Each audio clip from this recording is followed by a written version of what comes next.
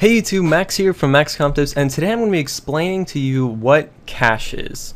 And here's a basic definition here on screen right now for you. Just got this off Wikipedia. It says it is a component that transparently stores data so that future requests for the data can be served faster. Now you might not understand what that is. That's why I drew this wonderful diagram. Sorry for the horrible drawings here. Not very good with the mouse and drawing. But pretty much what cache is a temporary storage bin for data that's going to be reused, especially in web browsing. Now, depending on whether you're thinking about buying a hard drive and seeing how much cache it has, how fast it is, if it's what size, L1, L2, L3, all this stuff, you might get a little confused. That's what I'm here for. So basically how cache works is your CPU will generally have information which is represented by all these squiggly lines. This is all your information. And it sends that through your RAM, your primary RAM, which would be your DDR, whatever 3, or whatever you're using, your memory, your primary memory. And that processes that information, and then it goes to the hard drive where, depending on what you're doing, I don't know, if you're storing a file, if you're writing a file, whatever you're doing in the CPU, that's where it goes. But cache is for smaller files that the computer recognizes that it's going to reuse later in programs and functions. I don't know what you're doing, but like on web browsing, if it's an image on a website you always go to, it'll store that in the cache, so next time you visit the website it loads faster. Now cache comes in 3 different levels: L1, L2, and L3, which is level 1, level 2, and level 3. Now the difference between these is a little different than what you think. L1 is actually the fastest one you can have, and L3 is the slowest.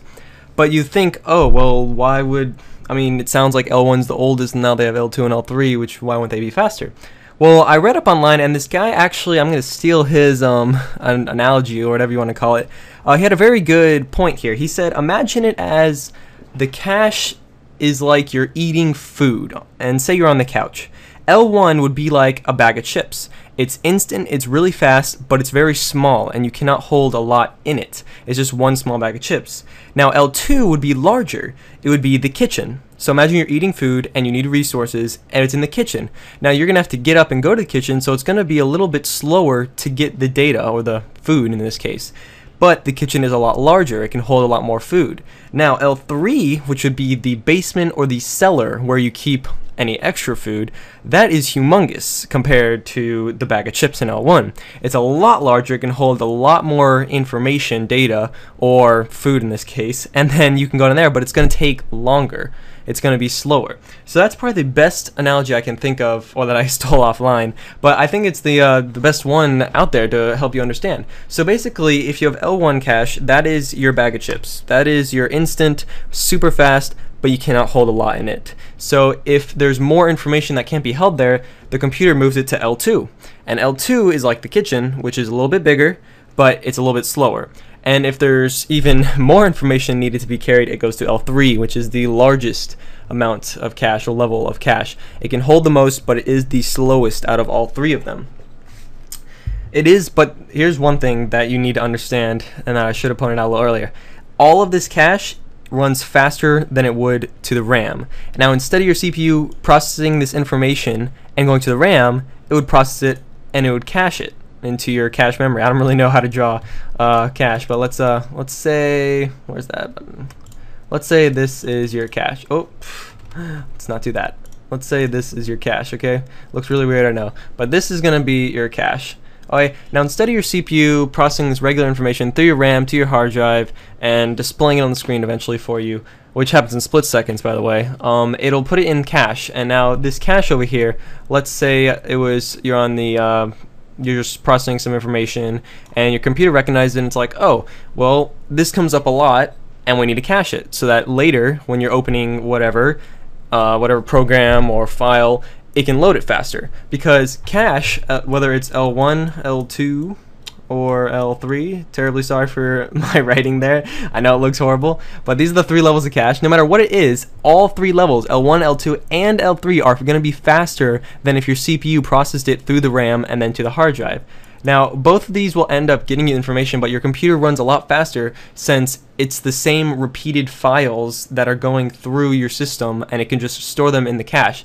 Now, your cache is not going to be as large as your RAM. If you look up hard drives, you'll see 32 megabytes, even 8 megabytes. I see 64 megabytes. I'm not exactly sure how high they even go these days, just because I haven't bought a hard drive in a while. I mean, hard drives last forever, but nowadays they're getting a lot into SSDs, and those are a whole different story with their cache. And I'll probably be doing another, I think I have one explanation video about SSDs versus hard drives or versus, but I'll be doing another explanation on exactly what an SSD is and how it works. But for cache and this purpose, it's all going to be faster than traveling through your normal RAM. Now, your RAM is going to be, I mean, I don't know when you're watching this video, but generally today every computer has at least like 4 gigs of RAM. I mean, that's a pretty decent amount, I guess we can say. I think you guys can agree. 4 gigs, I mean, that's not bad. I have 8 gigs in my system just because all the editing I do in gaming and whatnot, it just helps out. But even with all that space in the RAM, it's still going to be slower processing than it would be through cache, and that's why we have cache. That's why if you're looking for a system, there's always that option of, you know, what kind of cache does this have. Now, to be honest, it won't speed up your system insanely. I mean, you probably won't even notice it, but unless it was like a complete total opposites, best versus worst scenario. But if you're looking for a hard drive and it has 32 megabytes of cache, and there's another one that costs $30 more but has 64 megabytes, I would not waste my money buying that, because you're probably not gonna even realize the little amount of performance that you're going to get out of just having that small amount more of cache ready for your system to use. And if you go into your web browser, generally there's an option there you can set your cache, how much you want it to use and whatnot, because it will use some of your space on your computer, but it's a minuscule amount. These days, with people on their terabyte hard drives, I don't think you'll even recognize a difference in how much space you're saving there. But if you are on a budget and you have a small hard drive, you might want to look into that. I'm not sure who you are, what you're doing. But this is pretty much the entire wrap-up of it. If you have any questions, you can send me a message. I'll be sure to get back to you. You can comment as well, but I might not see that. Sometimes YouTube, I don't know why, but I don't see the comments, apparently. Sometimes they don't get sent to me. But if you message me, definitely I will help you out with whatever you're deciding to buy. You can send me whatever two computers. I've had people do that before, and then I choose which one I believe would be best for them. But to sum it all up, cache is a smaller and faster way for your computer to process information that it repeatedly goes through. Instead of reloading that same information, it'll temporarily store it into cache. And that memory is level 1, level 2, and level 3. All of them are faster than RAM. Level 1's the fastest, but it has less room, and level 3 is the slowest, but it has a lot more room for storage. So that's pretty much it for cache, all summed up.